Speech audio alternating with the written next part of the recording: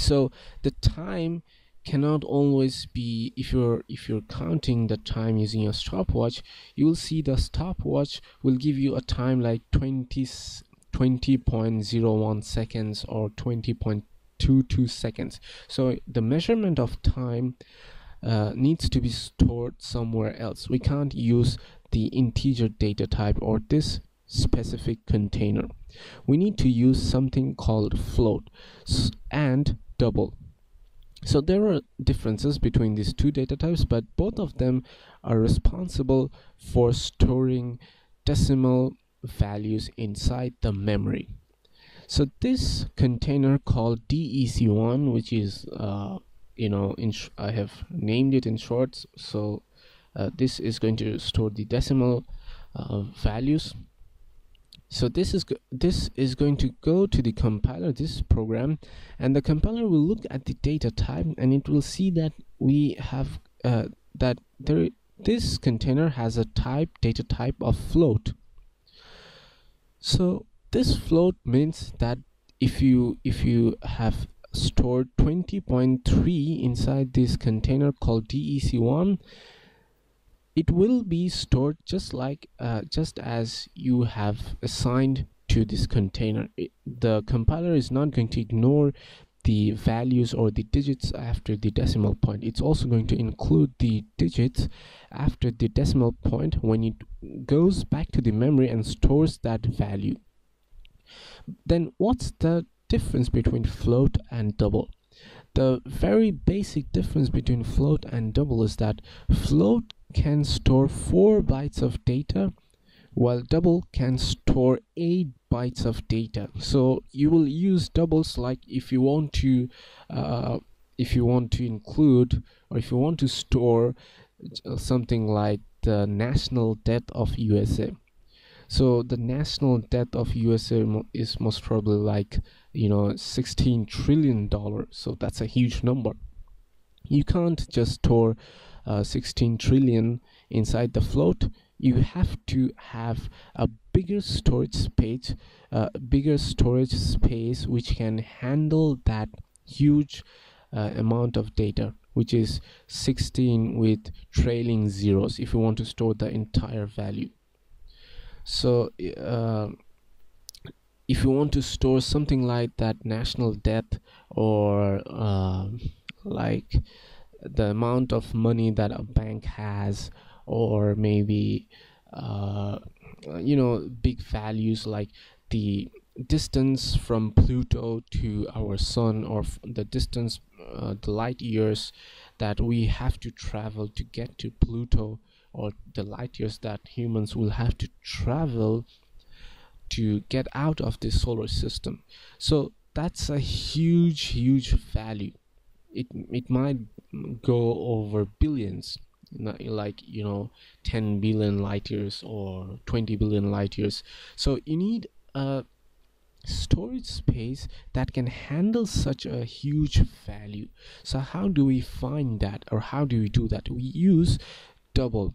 Now light years, just like the distance, light years are the measurement, the unit that's used to measure the distance between planets, galaxies, or any sort of spatial objects, or the sun and the earth. So if we want to include the entire value, like I don't know the exact distance between sun and Pluto, but let's just guess.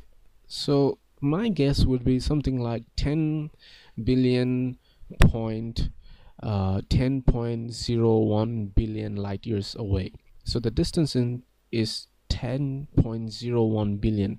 So if you want to include the entire value inside this container, which is known as the DEC2, if you want to include it, the entire value, then you will have to write 1 with I guess I'll have to go for 6, 9 and 10 zeros. So 1, if you want to write the entire value, 1 with 10 zeros, 0.01, then obviously you need a double. So the double data type can actually store any decimal value within the 8 bytes of memory.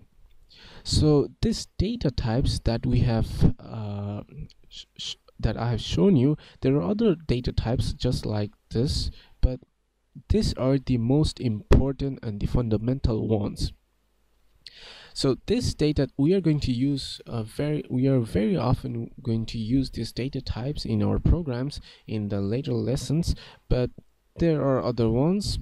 And when you develop your programming skills, if you want to move from C programming to C++ programming, you will see that these are the very basic data types. We can even create our own, but that's a different topic. But these are the very basic and the fundamental ones.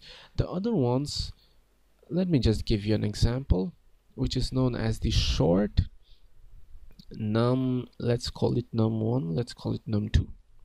So this short, just like this integer will actually store 4 bytes of data. This short is going to store 2 bytes of data. This character or char data type is going to store 1 byte of data. This float is going to store 4 byte of decimal data. It can also store integers, but it's actually used for decimal data types or decimal values. And sorry for that. And this double is going to we're going to use this double to store huge values which are also decimal. Now, as you can understand, this data type which are being highlighted by our ID as in blue, these are recognized as the grammar of C programming or C programming language. So this data type goes back to the memory through the compiler, and it tells the memory that I need this amount of space so that I can store my data inside that space. So you're essentially restricting, or you're also essentially telling the memory the amount of data that you need to store data for your variable with the name num1. The next thing that we are going to look at is the initialization.